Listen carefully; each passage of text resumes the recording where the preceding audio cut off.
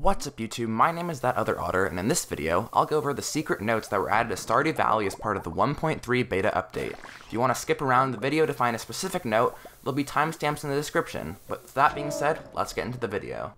First off, what are secret notes and how do you find them? Secret notes are collectible items that either give you advice or a small quest. Before you can obtain any secret notes, you must first have the magnifying glass key item.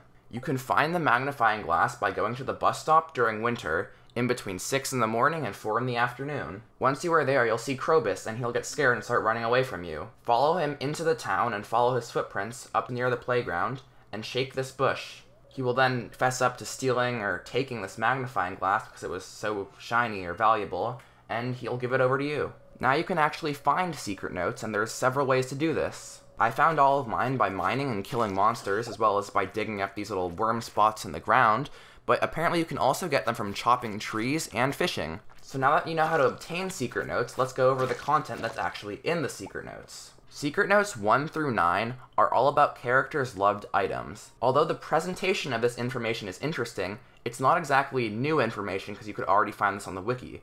That being said, I'd still encourage you guys to read these notes if you're interested, so I'll type them out and put them below the timestamps in the description. Okay, moving along, we have secret note number 10. It says that someone is waiting for you on level 100 in the Skull Cavern. If you go down to level 100 in the Skull Cavern, you'll find Mr. Chi, and he's waiting there with this little picnic he has arranged for you, and he tells you to drink this funny snake milk. Unlike real life, it isn't a scam, and you actually gain 25 health. That's pretty cool. Moving on to secret note number 11. This note's just a picture of Marnie and Jazz from the past. It seems like just a cool photo, but if any of you find anything about this, please make sure to let me know and I'll include it in the comments or something. Secret note number 12 is just advice pertaining to foraging around in trash cans. It tells you where certain things can be found, and that's about it. Continuing along, we have secret note number 13. It tells you to check the bush above the playground at 12 o'clock on the last day of the season. If you follow the instructions, you should be rewarded with this big Junimo plush. That's pretty cool. Next up is secret note number 14. It says I hid something behind the community center. If you go to the east side of the community center, face towards it, and use your hoe, you should be able to dig up the stone Junimo statue. For secret note number 15, all it says is Mermaid Show 15423. If you go to the Mermaid Show and wait till it's over, and then click the shells in this order, you should be rewarded with the pearl. It can sell for 2,500 gold, or it can be given as a gift because it's loved by everybody that I tested, which is everybody that you can gift, so it's loved by everybody. Unfortunately, you cannot use it in the Crystallarium, so my Crystallarium farm will still have to be using diamonds. Aw. Moving right along, secret note number 16 is a treasure map. If you go up to the railroad and go next to this boulder where it specifies and use your hoe, you should get a treasure chest. Unlike the pearl, this is a really bad gift because it's hated by everybody. However, it does sell for twice as much money, making 5,000 gold. Secret notes 17 and 18 are both treasure maps as well. If you follow the maps, one to this bench in Calico Desert, and one above Joja Mart, you should be able to find 2 different strange dolls. These dolls are useful to donate to the museum, but if you've already donated them, you can sell them for 1,000 gold each. Next up, we have secret note number 19. It tells you to start in front of Sam's house and then follow its directions until you can no longer move.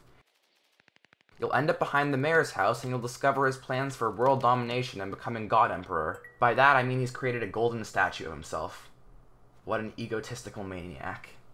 Similar to secret note number 19, secret note number 20 has you following a set of directions, this time starting from the center of the town.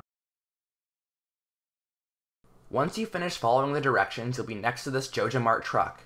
Right-click the truck to talk to the driver. The driver will offer you the special charm in exchange for a rabbit's foot. Do this trade and you'll end up with the special charm, an item that permanently increases your luck. Next up, we have secret note number 21. It's simply this crude drawing of a clock at 12:40 and a bush next to the entrance to the beach. If you go there at 12:40 at night, you'll find Mayor Lewis and Marnie doing something. They're probably doing something gross, like holding hands. Would never want to see that. Secret note number 22 does not pertain to any of the new content in this update. It simply tells the player to start the mysterious Chi quest. The way you do this is by going to the bus stop, going to the left until you get to this tunnel, and putting a battery pack in the box. It's pretty simple. Finally, we have secret note number 23. It's written in broken English and it says, if you can read this, come to the secret woods. Please bring maple syrup. If you follow through with the request, you'll end up meeting this bear in the forest. He decides to be your friend because you brought him maple syrup, and he imparts with you this magical knowledge. So useful, I can't get over how useful this is. It makes salmon berries and blackberries sell for 3 times the money. Honestly, what was he doing? It's not very useful. It is a pretty key item though, so there's that. I don't know. Anyways, I hope you've enjoyed this video. If you have, that's great. See you in the next one.